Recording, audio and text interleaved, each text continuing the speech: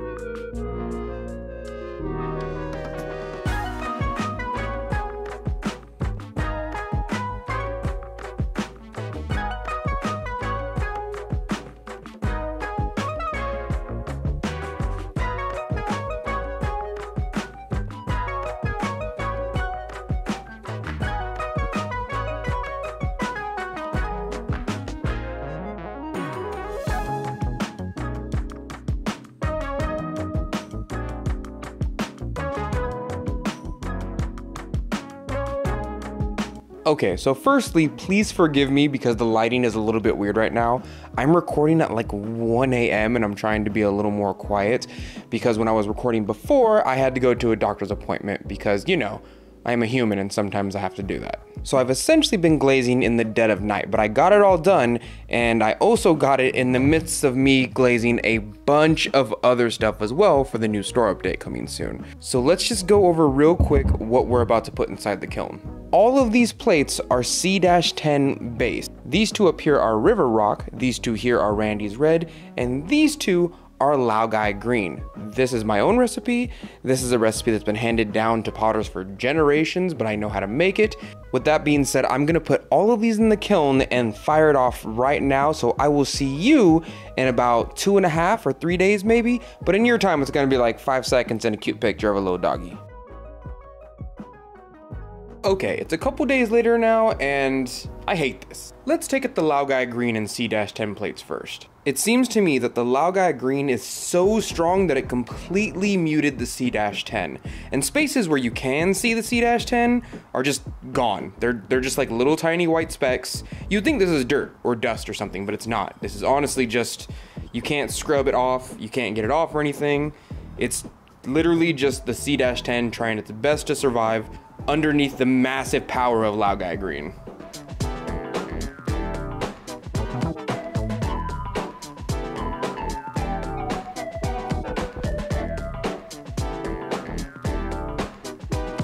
I'm honestly not really happy with this, and its little brother came out the same exact way. Like these are a set and they came out exactly the same. I am not happy with the mixture of C-10 and Laogai Green. Now, I wish this is where my disappointment stopped. And my disappointment didn't stop here because I also mixed C-10 from Celadon line with PC-67 River Rock, and this is what I got out of it. And you saw me glaze the plates themselves. I put a layer of C-10 down first, and the white came out great. Came out exactly how it's supposed to, but this is not what I expected from a mixture of PC-67 and C-10. In fact, the last time that I mixed these two glazes, I got this color right here, and it looks beautiful. I think somebody bought them from my website immediately, like the day after I put them up on my website. But this is not what I expected or wanted whatsoever. These are essentially just brown plates.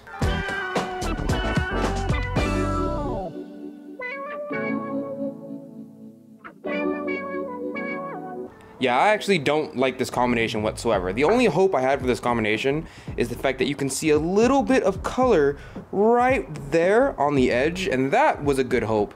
But I either layered this way too much or not enough, because the layers of color don't come in whatsoever.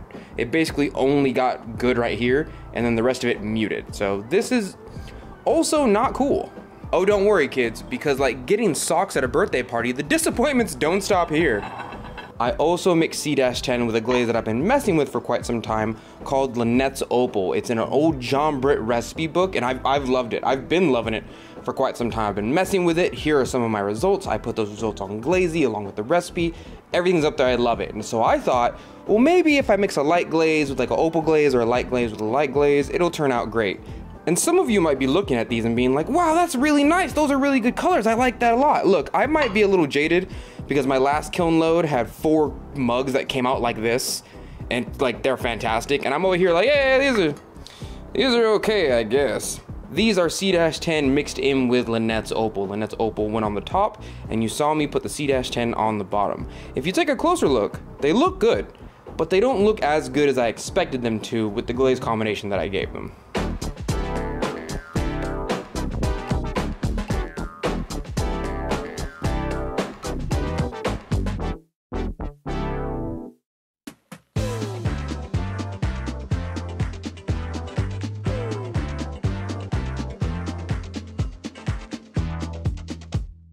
And this combination's a little bit better, I guess, but like, I'll be real with you. If this came out of my kiln, which it did, I wouldn't be like, oh man, these suck. I'd be like, I could probably do better, to be real with you. Like, I have done, and I can probably do better. So I am not excited about C-10 and Lynette's Opal.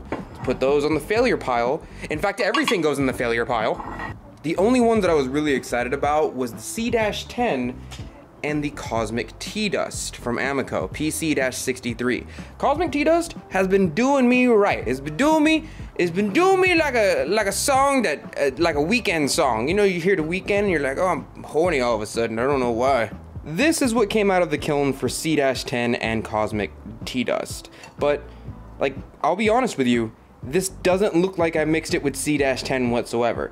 This just looks like what would happen if you just put Cosmic Tea Dust on a plate, on a stoneware plate. I did not need the C-10 whatsoever. In fact, in the spots in which I can see the C-10, the Celadon white, I don't want them there because they're messing up the initial glaze of Cosmic Tea Dust. This has a little bit more of C-10 snow on it, and this looks way better because, like, it actually looks like Cosmic Tea Dust without the snow C-10 on it. And, like, I don't understand how this glaze is messing up literally everything I have. Oh, Donte, I've used the glaze before and it's fantastic. You must be using it wrong. Nope. At this point, no. I know what I'm doing with glaze. I've tested it on 5 different glazes, 4 of which I'm doing it specifically for you in this video. This glaze is butt. I feel like this could have gotten by with me very easily if Amaco was like, it's just an opaque, like it's a glaze that makes things opaque. White opaque. It's just a white opaque glaze. Don't put it in the Celadon line. Don't call it snow. Don't, you know what I mean? Just like, call it like whiteout or something. That would be much more accurate to the characteristics of this glaze. Because so far it either messes up my glazes or it's just white. Like there's no in between. I'm gonna show you a slow-mo shot of the C-10 and Cosmic Tea Dust, but I'm letting you know now, you could pretty much just pretend like C-10's not on there, because this is essentially what Cosmic Tea Dust looks like.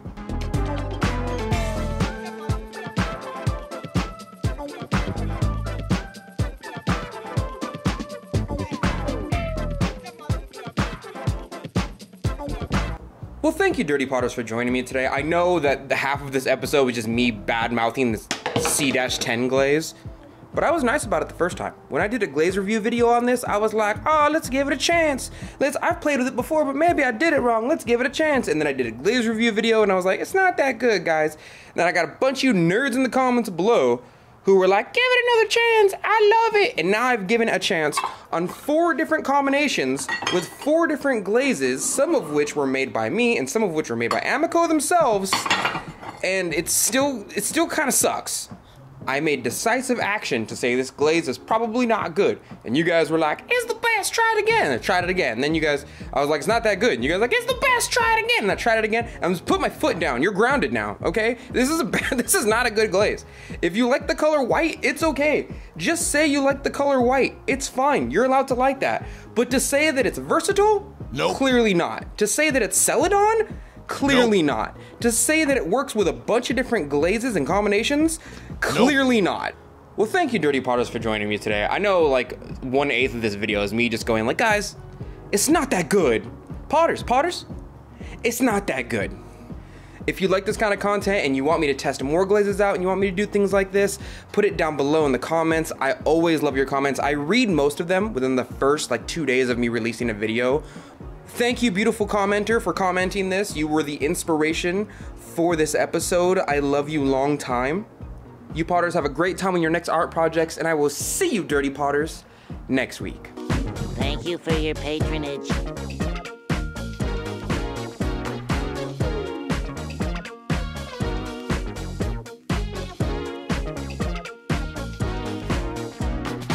The glaze is just white. It's okay if you like the color white. It's okay if you enjoy the color white and muted white. But as per my last glaze review video, it doesn't have the attributes of Celadon. It's not clear. It's super opaque. And it messes up half my other glazes.